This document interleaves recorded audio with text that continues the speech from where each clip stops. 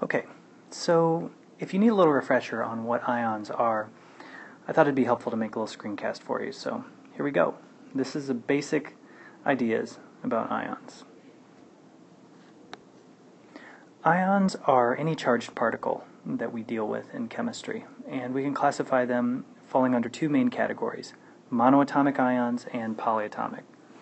Monoatomic ions would be ions like sodium ion. In this case, sodium we would call a monoatomic cation. It's a cation because you'll notice it's positively charged. So we have a monoatomic cation, the example is sodium. We could also have a monoatomic anion, and a key example of that is the chloride ion. So we call those negatively charged ions anions. And notice that the magnitude of the charge is denoted by a positive or a negative sign. And if you had more than one, for example, barium forms a +2 charge, we would write it like this. It would still be classified as monoatomic because it's made of one element, and a cation because it's positively charged. And you could have other examples for anions as well that have a magnitude greater than 1 of charge. Oxide is a common example, where it's also an anion with a -2 charge. Now we can also have cations and anions that are composed of more than one element, and we call those ions polyatomic. And on the back of the periodic table that I handed out in class, you have a list of the most common polyatomic ions, but I'll go over a couple here. The most common positive polyatomic ion that we'll see in this course is ammonium, which has the formula NH4+. Notice again, this is an example of a cation because it has a magnitude of charge that's positive, and it's polyatomic because it's comprised of atoms of nitrogen and hydrogen. An example of an anion would be something like nitrate, which has the formula NO3, and that's an example of a polyatomic anion. And there are lots of other examples, so I'd encourage you to check out the back of the periodic table that I gave you. A fundamental idea when we start to study nomenclature is going to be that ions combine, and when they combine, they form a classification of matter called ionic compounds. So the next thing I'm going to show you is how these things come together and in what ratio and the reason why. Most ionic compounds are neutral, which means they have no net charge overall. Even though they're composed of charged particles, overall they combine in a ratio so that there is no net charge overall. So let's think about how that can be.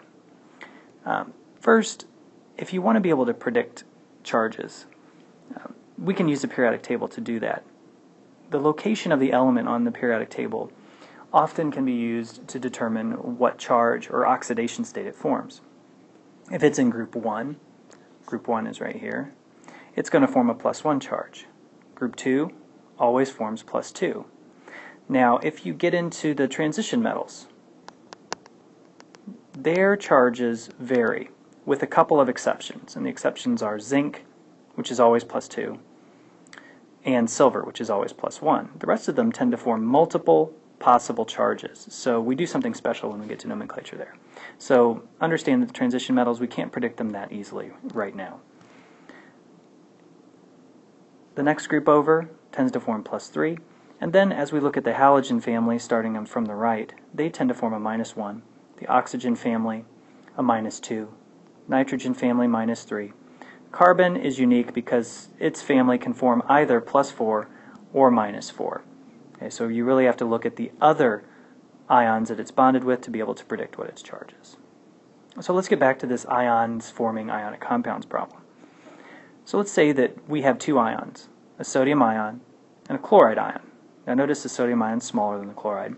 That doesn't really matter, but remember what I said. The ions come together to form neutral compounds. So the question I have to ask myself is, how many of each would it take so that they could combine to overall form a neutral compound? To do that, I look at the magnitude of the charge. And for sodium, each ion has a +1. For chlorine, or chloride, each ion has a -1. So if I put one of each together, they form the compound sodium chloride, which I can symbolize here.